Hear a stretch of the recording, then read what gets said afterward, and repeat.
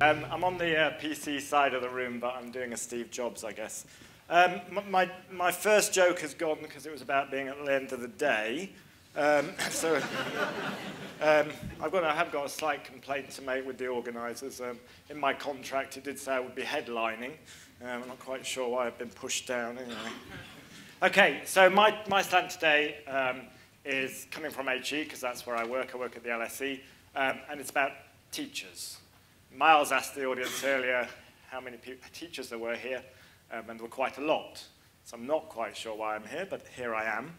I'm going to talk about teachers and what we need to do from their perspective, kind of, to make the stuff we've been talking about today successful. Now, I read somewhere recently that every good presentation should just try to say 3 things. So here are my 3 things. Where'd they go? They're there. They're on my screen. They've gone off that one.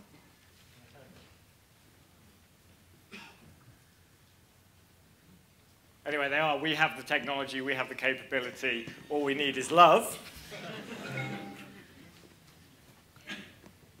I'm going to start with the first.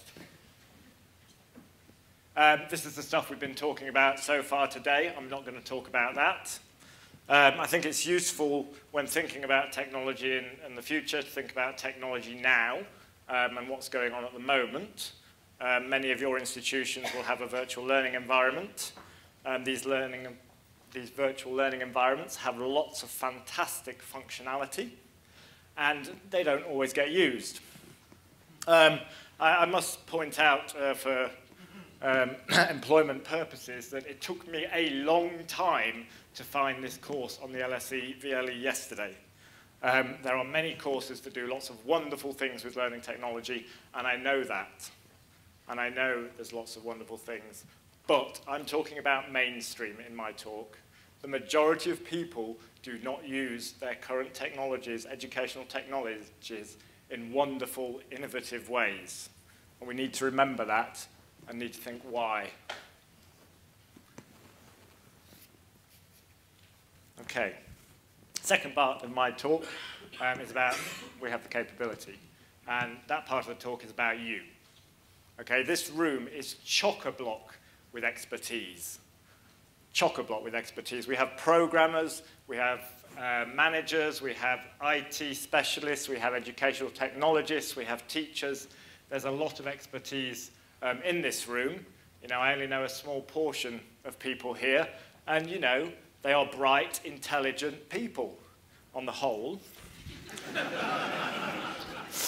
So I think if any teacher came into any of our places, we have the capability, with a great pedagogical idea, we have the ability to make that happen.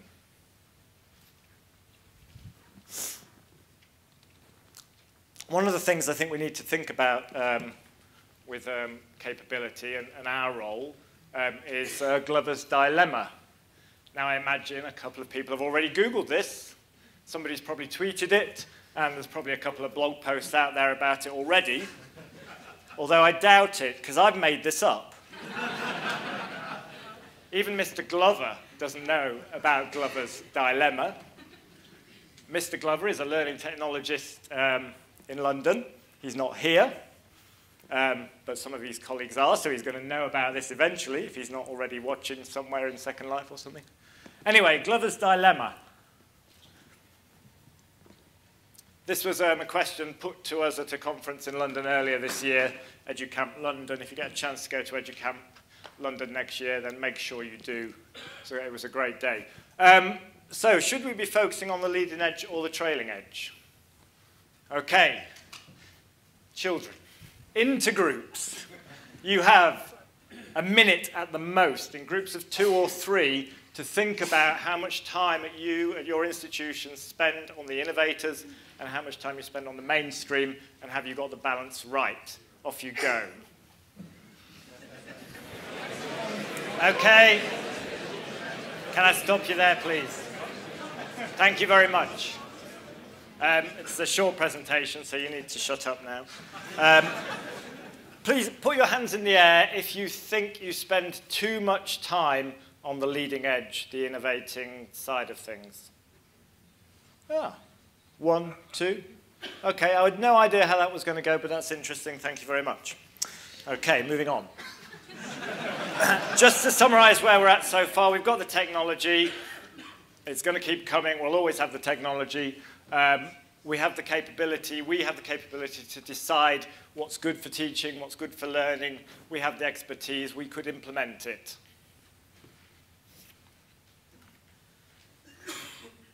Oh, sorry. Boop, boop. Sorry, this is my quote. I hope you weren't that quick a reader. Does anybody know where my quote comes from? You all do now. Okay, my favorite show as a kid, so I just had to bring it up. Steve Austin will be that man. I just love that. Anyway, so moving on to the kind of main bit of my presentation, really. We've got the technology, we've got the capability. There are lots of factors involved in the future of technology in education that will decide whether it's successful or not. Okay, lots of different factors. And I wrote a blog post about this before the session on the blog, and 2 people were very kind enough to read it and comment on it. Thank you very much, honestly. I want to focus on one of these, which is the teachers. Okay, they're all important, these factors, and I don't want to go into detail, but I want to talk about teachers. All we need is love. What do I mean by that?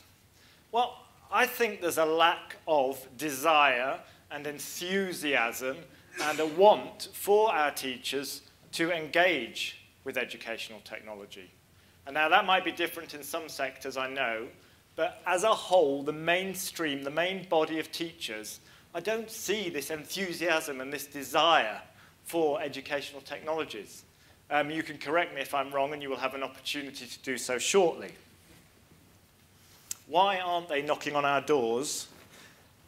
What are their thoughts on this? Interestingly, there's very, very little research on teachers' attitudes to teaching with technology. Very little.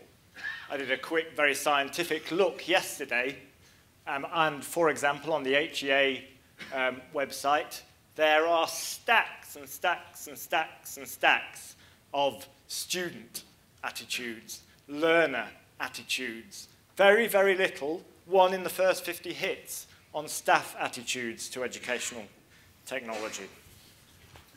So, why is this? Why don't the vast majority of people really get enthused and engage with it? Could this be the reason? Headline from earlier this summer. Not a great article, I have to say. I want to talk about smartphones. We've had a little conversation about smartphones already. This is a survey earlier this year. I just need to point out what we mean by staff in terms of this survey. This is LSE staff and PhD students based in academic departments. I've included the PhD students because at the LSE, a lot of the class seminar teachers are PhD students. So these are the teachers at my institution with a few administrators who are based in academic departments thrown in. No IT people, no library, and so on. 32% of them own smartphones. In the UK, according to Ofcom, that's how many people own smartphones. These are the Luddites we're talking about. Twitter. LSE staff, 20% of LSE staff have at one time used Twitter. I was quite impressed by that. US adults who've used Twitter, slightly earlier survey, 19%. Okay. Actually, it went up to 21% if you included people who are educated to a graduate level or above, which I think most of our academics are. So what's my point? Well, my point simply is that you can't make these broad statements that academics and teachers are Luddites who don't like technology. They use technology. They use technology. It's not about technology. Some people say, particularly institutions like ours, that it's all about research and they don't like teaching. That's nonsense as well. You talk to most lecturers, they're very passionate about teaching and about their students. So it's not that either. I did some research a while back for my dissertation on this, and one thing that always comes up, of course, is time. People don't have enough time to engage with educational technology. I have a problem with this. Everybody's time poor. Everybody has to make decisions about time. It's about priorities, not about time. What do you choose to spend your time on, the bit of time that you can choose to spend. You know, we all have to do certain things, but you always have some time that you can choose how to spend it. So I'd say that's not a strong enough reason. They're just not choosing the extra bit of time, wherever that is, to use for educational technology. Why not? Why don't teachers love educational technology?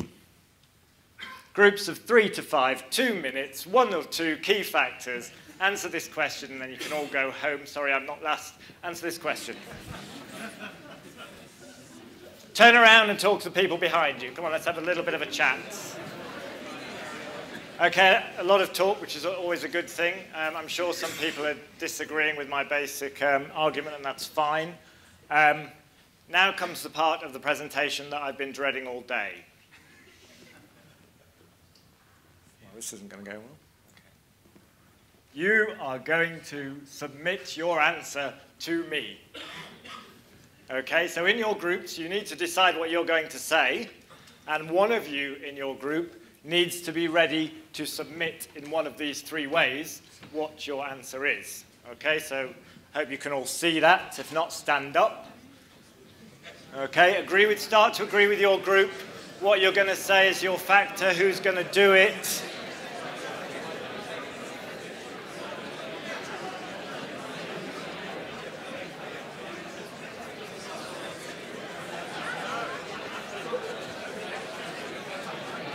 Okay, let me stop you there. Is everybody ready to go? Are you all ready? Nah, you just need to wait. I'm getting you. This slide says prepare to submit. If I just read that out, it says prepare to submit. Okay? The reason I'm getting you all ready is because I'm using a free tool and only the first 30 answers count. Okay, are you all ready?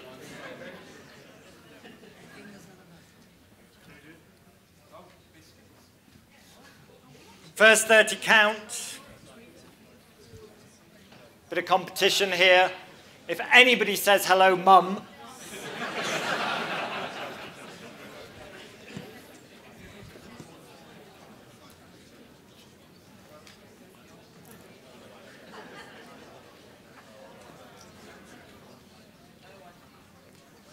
Okay, confidence. Don't need it.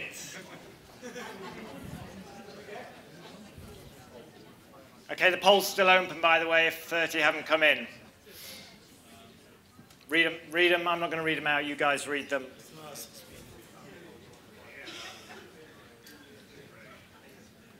They don't know the benefits yet. I do like that one. Yeah, teachers can't see the benefit. Okay, there may be some more, but it seems to be slowing up, Okay. Thank you very much for that. If there are any more come in, what I will do is share them afterwards. I'll get a blog post up there or something. They're still coming in there, which is great. Okay, how am I doing for time? I'm nearly at the end, so I'm going to stop you there. As I say, these will be made available afterwards. Let's move on. Okay, so I'm coming to the end now. And I've hopefully given you some things to think about, but I'm not giving you the answers, and it's impossible for me to do that in 20 minutes, and it's certainly going to be impossible for me to do that in 30 seconds now. But what we need to think about, I think, is how we create the love. Why, you know, we have these technologies, we have the capability, yet people aren't knocking our doors down on the whole, I think, to use this stuff. And why is that? And I think the benefits is one key thing. I think we don't know enough about our teachers, with apologies to the teachers in the rooms, their attitudes. And maybe we don't always see what they want, and we think we know what they want. They want to teach in a social constructive, in a fancy manner. Okay. One final thing. Now, this really, really was supposed to be the last thing of the day, because I was going to do my great prediction of what's coming next. Steve Jobs wasn't available for me to ask. But I don't know, if you're looking at this, I kind of see things getting bigger. And I see some of the functionality being taken away. If only somebody thought of a way of having, I don't know, a keyboard or something, a hinge. Yeah. Anyway. One day, your computer will be a big-ass table with pictures of other people's kids all over it. Instead of actually playing with your kids, you could just look at video of them playing by themselves. And you'll smile knowing you've only paid $10,000 to do it. And if your mom has $10,000 laying around her house that she has nothing to do with, she can get one too. And then you can send her a postcard for free. That's the power of Microsoft Surface. Now consider this. Instead of using one of today's more popular compact devices to get directions to where you're going, why not use a device the size of a small car to do the same job?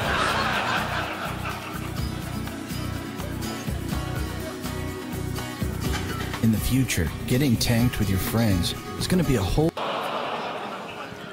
Never mind, never mind. I promised various people and Twitter that I wouldn't swear, but bugger. Okay, that's me done. Thank you very much. Go away and create some love.